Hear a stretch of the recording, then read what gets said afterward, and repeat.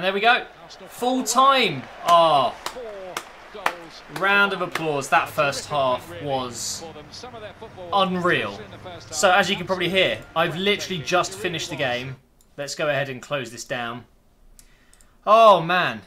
I've been wanting to record this video since the first half because that was just... Oh. That was Wengerball. That really was. That's what we've wanted to see since Wenger joined, right? He said that's what he would bring to the club. And in fairness, he did throughout many times through this long career that he's had at Arsenal. It is just an absolute joy to watch like that. It really is. The confidence, the belief, it was really there, specifically in the first half. A complete change to our last match, which was a really poor first half and a better second half. Today, it was all about the first half. The second half was, I mean, we'd already pretty much sealed the deal, I would say. You know, we can go to Russia and lose 2-0 and still progress. 3-0 wouldn't be enough, obviously, because of the away goals rule. But 4-1 on the night. And I just want to go ahead and say, Aaron Ramsey is back, boys and girls, if there are any girls watching this. There is just no doubt about it that Aaron Ramsey is in the form of his career right now. A couple of years ago, the season when he scored that absolute screamer against Galatasaray, it was just an unbelievable season for him. It's taken him this long to get back to that form. He's been in and out of the team a little bit this year through injuries, you know, just not making it into the team sometimes. But when he has played, boy, he's played. He has been amazing for us when he's played this season. I absolutely love the guy, and it's frightening that this time next year, he's almost out of contract. We need to tie him and Jack Wilshere down. That little trio in midfield with, what's his name? Granit Xhaka. My mind's gone blank. I'm so tired. I'm operating on 4 hours sleep right now. It's getting late as well. Xhaka, CDM, Wilshere and Ramsey just ahead of them. Mkhitaryan, Ozil and Lacazette. Tonight, that was just perfection. It really was. And to think, you know, Lacazette on the bench. We've got a few other players that we could have brought on. Welbeck has actually played relatively well recently.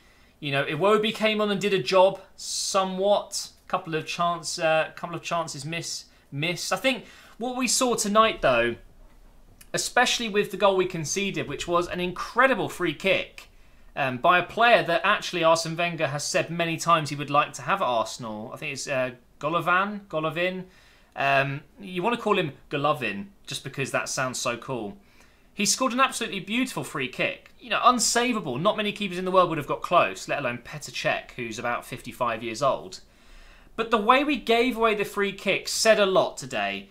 Going forward, as a club, our personnel, our staff, the way we are, we're okay. You know, we're kind of sorted going forward. The only thing I think we lack is proper wingers. Someone like Asane, who just sits really wide. Someone like Anayan Robin, who's really dangerous on that right side, cutting inside. We don't really have that, per se. But what we do have is a number of number 10s. You know, you look at Mkhitaryan, Wilshere when he plays forward, Mesut Ozil, Aaron Ramsey can play at cam easily. We have a lot of those types of players, which means we don't play it so wide. It means Bellerin gets forward. It means Monreal, Kolasinac, whoever it is, gets forward. But the problem we have at the club, personnel-wise, staff-wise, clearly, defensively, we're all over the place. We're shocking. Mustafi has his good games, but more often than not, he has bad games. I think Koscielny is unfortunately past it. I don't think we're going to see the best of him anymore. He's still good enough to play for Arsenal. There's no doubt about it, but he is a bit of a liability lately. This season has not been a great one. Monreal's been probably one of our best players, but, you know, he's getting older now, 31, I think he's 32 soon. Bellerin is questionable at times defensively, much better going forward. When he crosses the ball, it's often terrible, but when he does it on the ground, it seems to be a lot better. So I hope that he continues doing that, passing it along the ground into the box. Seems to be a bit better. So that's where I think Arsenal need to improve. I think defensively, if we can bring in a huge centre-back signing and another centre-back signing that's, you know, for the future, whatever it may be. I don't think Chambers really is going to be, you know, an Arsenal-type player for the rest of his career. I just don't see him improving enough. Could be wrong. I don't think Holding either has the potential to be that great. Mavropanos, I mean, it's touch and go with these youngsters, right? We need to sign a proven young defender and a world-class defender that's playing at the top of his game now. So if I was to throw some names out there, maybe a Boateng from Bayern, out of favour. He's been knocked out of that first team by Süle, by the arrival of Hummels. They've got so many players that are ahead of him in those positions. Boateng would shine at Arsenal. I think he would be a fantastic signing. But maybe if not Boateng, just someone like him, you know, of that quality. I actually think he would be a great signing. He would be expensive, but something that we need. A real leader in defence. And as another option, I'd go with someone like Lenglet from Sevilla. He's done really well this season. He looks to be the perfect Koscielny replacement. He's still young. He's got potential, but he's already at a really good stage in his career ability-wise. He's not a Chambers, a Holding, which, you know, fair play to them. They're good young players. They could grow into much better players, but they're not quite there yet, are they? Whereas Lenglet does seem to be on his way to greatness. He looks like a very good young player. Maybe a Kimpembe, someone like that. I doubt we'd be able to pull him away from PSG. He's got a great future ahead of him. Lucas Hernandez. French players, basically. I think if we can sort a CDM and 2 centre-backs and a new goalkeeper, we're going to be fine. And it's bad news about Thomas Tuchel. It looks like he has signed with PSG for next year. Big rumours going around that he has agreed with them. Hasn't signed anything yet, but has basically agreed that he will take over from next season, which is a huge loss if true, because I think he could come into Arsenal and do a fantastic job for us.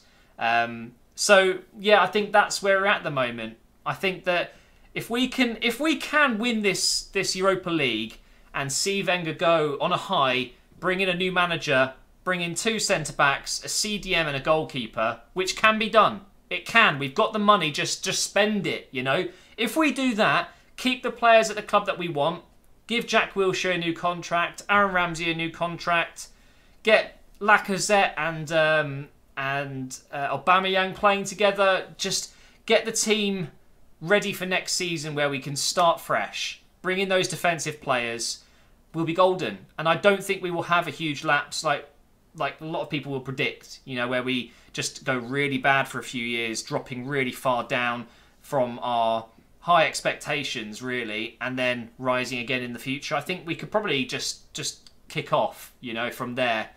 But really tonight was all about that first 45 minutes, and what we saw there was our team with chemistry. Everything you want to see in a team was on display tonight in that first 45 minutes. Except from the free kick, it was a 10 out of 10 first half. It really was. Mesut Ozil was unbelievable. Aaron Ramsey, man of the match, could have easily had 4 tonight. Finished with 2. Almost got his second hat-trick of the season, following the one he scored against Everton, I think it was. Mkhitaryan was brilliant, although looks like he has picked up an injury. I don't know what's happened there. I'm hoping he's going to be okay because he's vital for us.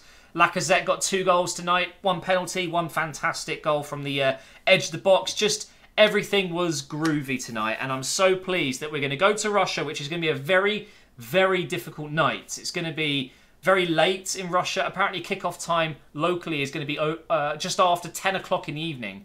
So we're going to be going on into, you know, pretty much midnight local time. The team's going to be tired. It's going to be cold. It's going to be aggressive. They're going to be much more physical. They're going to have a bit more possession. It's going to be a tougher game, a really tough atmosphere. But we go there with a 3-goal cushion.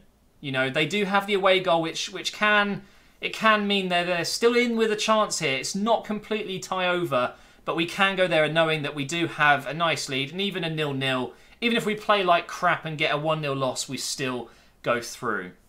So I'm most pleased. I really am. What else did I want to talk about? I need to make sure I'm not forgetting anything. I don't think so. I mentioned Bellerin and the fact that crossing on the ground's better. I want to definitely mention that. I mentioned about the defensive, but yeah, I think I've got through everything. You know, I don't need to talk too much about it. I think what we're going to do now is, you know, look forward to Southampton and get that game out of the way, because I hate playing against Southampton. There's something about that fixture. I always hate it. And then just look forward to the next fixture against Cska, because the sooner we get through to the semis, the better. That's going to be a huge weight off our shoulders.